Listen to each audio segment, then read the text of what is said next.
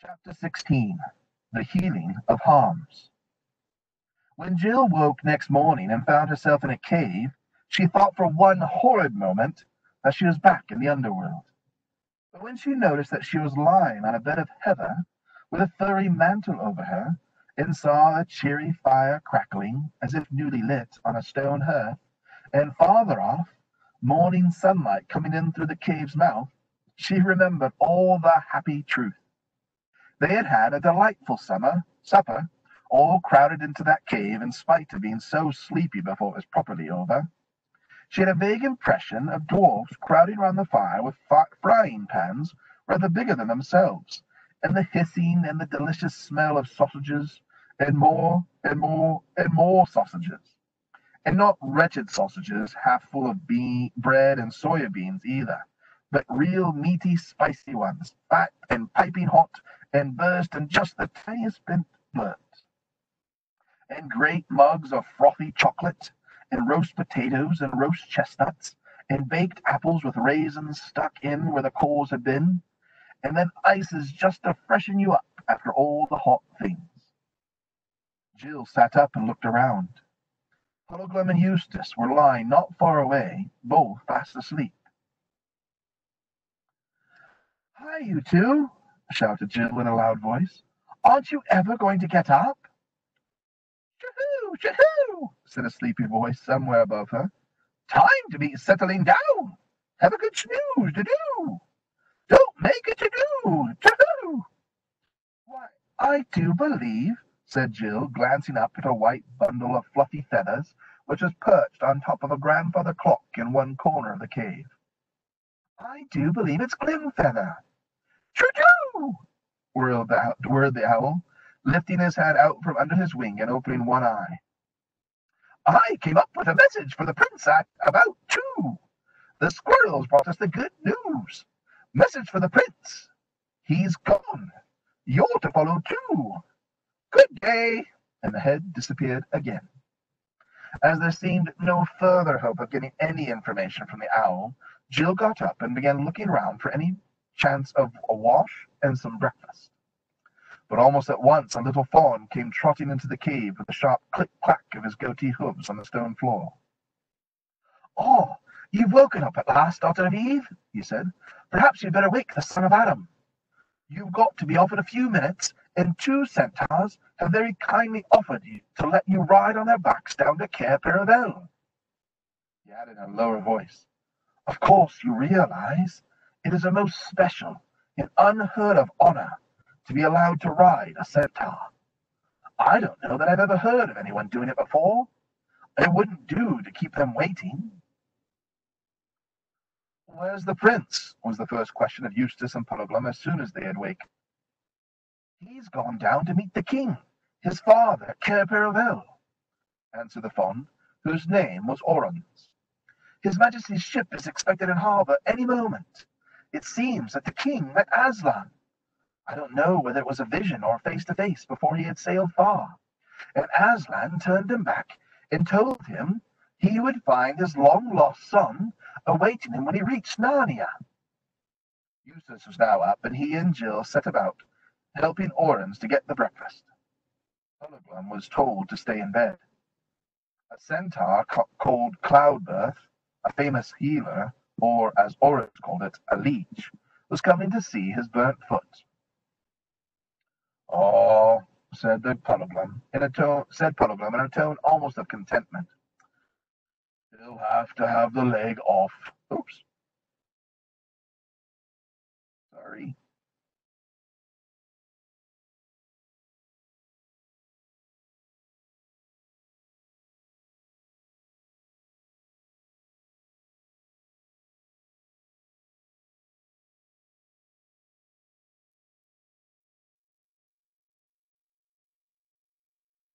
"Oh, he'll have to have the leg off at the knee, I shouldn't wonder. You see if he doesn't." But he was quite glad to stay in bed. Breakfast was scrambled eggs and toast, and Eustace tackled it just as if he had not had a very large supper in the middle of the night. "I say, son of Adam," said the fawn, looking with a sudden awe at Eustace's mouthfuls. "There's no need to hurry quite so dreadfully as that. I don't think the centaurs have quite finished their breakfast yet." "Then they must have got up very late," said Eustace. "I bet it's after 10 o'clock." "Oh, no," said Orange. "They got up before it was light." "Then they must have waited the dickens of a time for breakfast," said Eustace. "Oh, no, they didn't," said Orange. "They began eating the minute they awoke." "Golly," said Eustace. "Do they eat a very big breakfast?" "Why, Sam Adam, don't you understand? A centaur has a man's stomach and a horse stomach, and of course both want breakfast. So first of all he has porridge, and provenders, and kidneys, and bacon, and omelette, and cold ham, and toast, and marmalade, and coffee, and beer. After that he attends to the horse part of himself by grazing for an hour or so, and finishing up with a hot mash, some oats, and a bag of sugar. That's why it's such a serious thing to ask a centaur to stay for the weekend. A very serious thing indeed." At that moment there was a sound of horse hoofs tapping on rock from the mouth of the cave, and the children looked up. The two centaurs, one with a black and one with a golden beard flowing over their magnificent bare chests, stood waiting for them, bending their heads a little so as to look into the cave. So the children became very polite and finished their breakfast very quickly.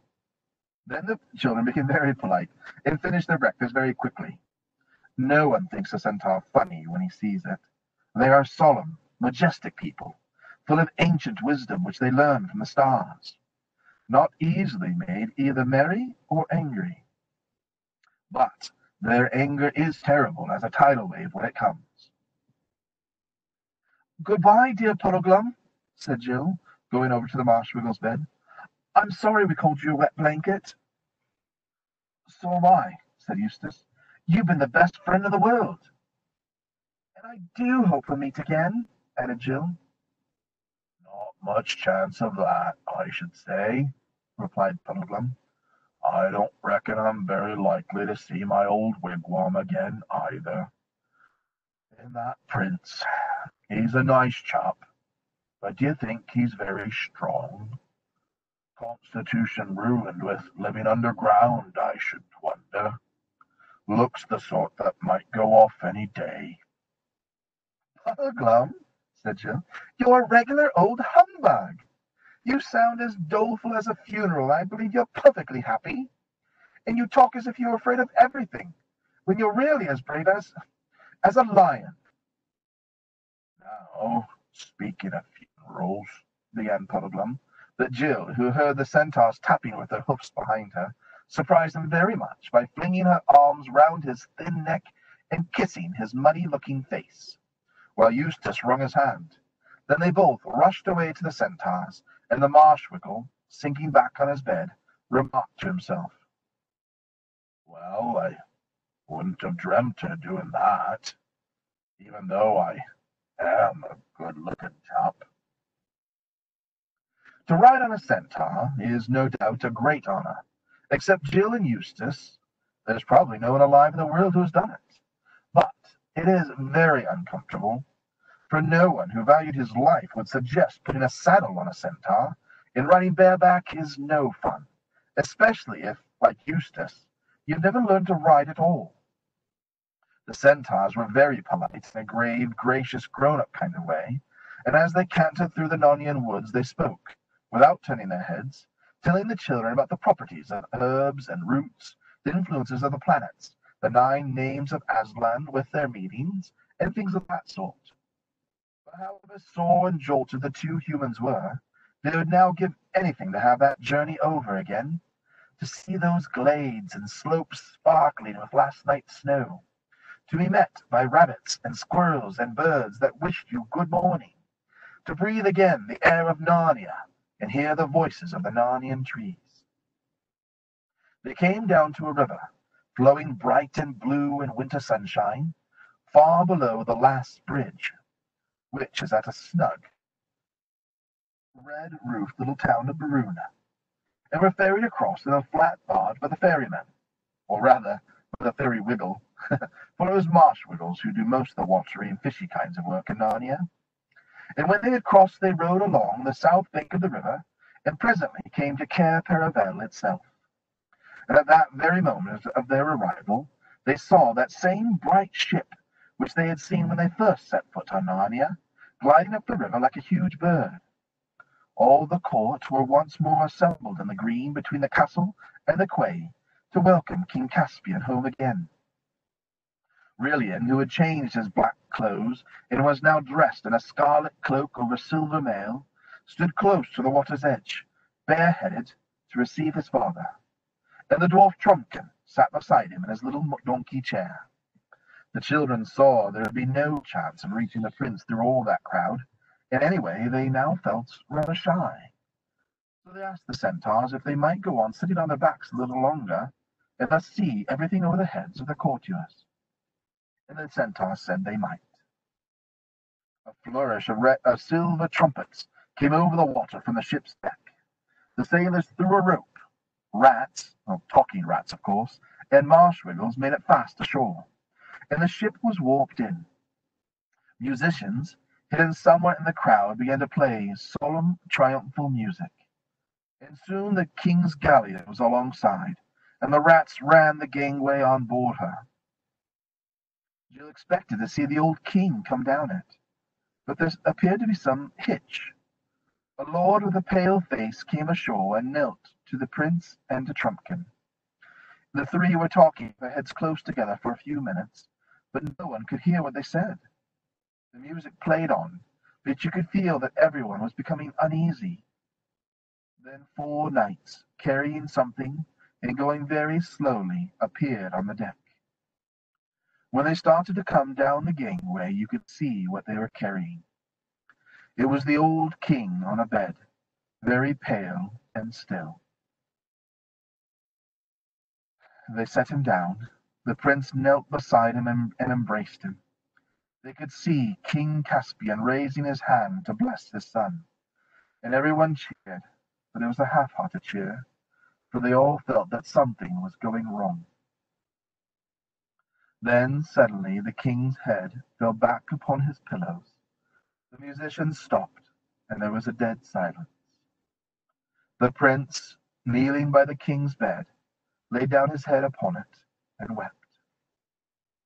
There were whisperings and goings to and fro. Jill noticed that all who wore hats, bonnets, helmets, or hoods were taking them off, Eustace included. Then she heard a rustling and flapping noise up above the castle. When she looked, she saw that the great banner with the golden lion on it was being brought down to half-mast. And after that, slowly, mercilessly, with wailing strings and disconsolate blowing horns, the music began again. This time, a tune to break your heart. They both slipped off their centaurs, who took no notice of them. "I wish I was at home," said Jill. Eustace nodded, saying nothing, and bit his lip. "I have come," said a deep voice behind them. They turned and saw the lion himself, so bright and real and strong that everything else began at once to look pale and shadowy compared to him. In less time than it takes to breathe, Jill forgot about the dead king of Narnia, remembered only how she had made Eustace fall off the cliff, and how she had helped to muff nearly all the signs, and about all the snappings and quarrelings, and she wanted to say, "I'm sorry," but she could not speak.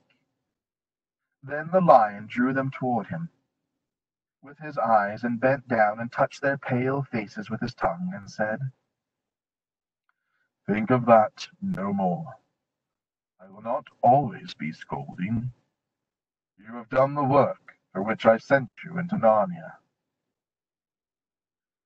"Please, Aslan," said Jill, "may we go home now?" "Yes, I have come to bring you home," said Aslan. Then he opened his mouth and blew. But this time there was no sense of flying through the air. Instead, it seemed that they remained still, and the wild breath of Aslan blew away the ship, and the dead king, and the castle, and the snow, and the winter sky. For all these things floated off into the air like wreaths of smoke. And suddenly they were standing in a great brightness of midsummer sunshine, on a smooth turf, among mighty trees, and beside a fair, fresh stream. Then they saw that they were once more on the mountain of Aslan, high up above and beyond the end of that world in which Narnia lies. But the strange thing was that the funeral music for King Caspian still went on, though no one could tell where it came from. They were walking beside the stream, and the lion went before them. And he became so beautiful, and the music so despairing, that Jill did not know which of them it was that filled her eyes with tears. Then Aslan stopped, and the children looked into the stream. And there, on the golden gravel of the bed of the stream, lay King Caspian, dead, with the water flowing over him like liquid glass. His long white beard swayed in it like water-weed, and all three stood and wept. Even the lion wept, great lion tears, each tear more precious than the earth would be if it was a single solid diamond. And Jill noticed that Eustace looked neither like a child crying nor like a boy crying, and wanting to hide it, but like a grown-up crying. At least, that is the nearest she could get to it, but really, as she said, people don't seem to have any particular ages on that mountain. Son of Adam, said Aslan, go into that thicket, and pluck the thorn that you will find there, and bring it to me. Eustace obeyed. The thorn was a foot long, and sharp as a rapier. Drive it into my paw, son of Adam, said Aslan, holding up his right forepaw and spreading out the great pad toward Eustace. Must I? Said Eustace. Yes, said Aslan. Then Eustace set his teeth and drove the thorn into the lion's pad. There came out a great drop of blood, redder than all redness that you have ever seen or imagined, and it splashed into the stream over the dead body of the king.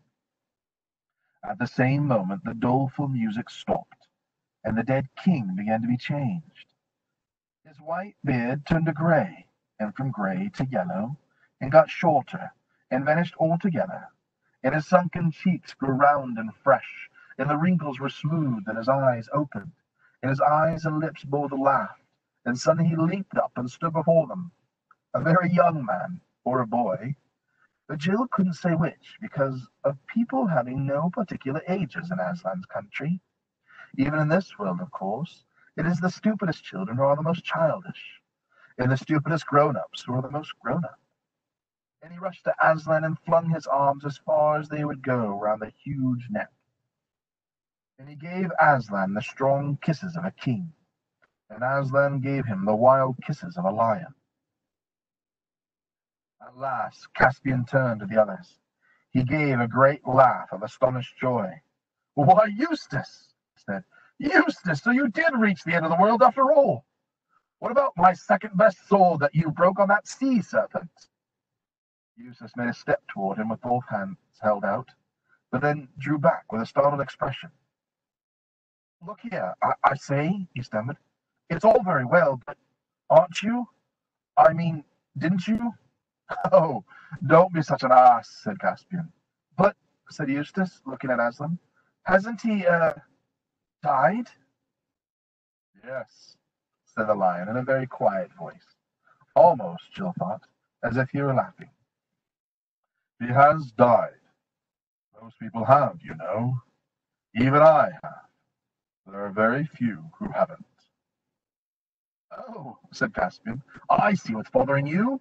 You think I'm a ghost or some nonsense. But don't you see? I would be that if I appeared in Narnia now, because I don't belong there anymore. But one can't be a ghost in one's own country. I might be a ghost if I got into your world, I don't know. But I suppose it isn't yours either, now you're here. A great hope rose in the children's hearts, but Aslan shook his shaggy head. "No, my dears," he said. "When you meet me here again, you will have come to stay. But not now. You must go back to your own world for a while." "Sir," said Caspian, "I've always wanted to have just one glimpse of their world. Is that wrong?" "You cannot want wrong things any more, now that you have died, my son," said Aslan, "and you shall see their world for 5 minutes of their time. It will take no longer for you to set things right there." Then Aslan explained to Caspian what Jill and Eustace were going back to, and all about Experiment House. He seemed to know it quite as well as they did. "Daughter," said Aslan to Jill, "pluck a switch off that bush." She did, and as soon as it was in her hands, it turned into a fine new riding crop.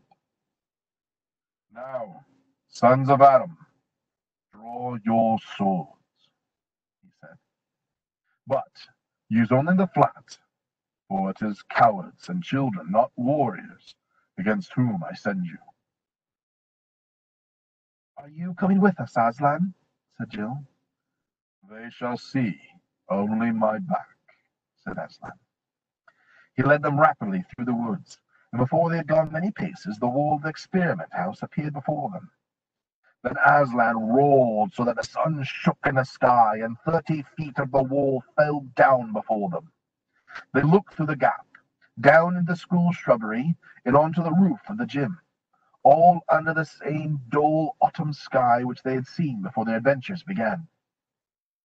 Aslan turned to Jill and Eustace, and breathed upon them, and touched their foreheads with his tongue. Then he lay down amid the gap he had made in the wall, and turned his golden back to England, and his lordly face toward his own lands. At the same moment Jill saw figures, whom she knew only too well, running up through the laurels toward them. Most of the gang were there: Adela Pennyfather, and Cholmondeley Major, Edith Winterblot, Spotty Sauna, Big Bannister, and the 2 loathsome Garrett twins. But suddenly they stopped. Their faces changed, and all the meanness, conceit, cruelty, and sneakishness almost disappeared in one single expression of terror. For they saw the wall fallen down, and a lion as large as a young elephant lying in a gap, and 3 figures in glittering clothes with weapons in their hands rushing down upon them.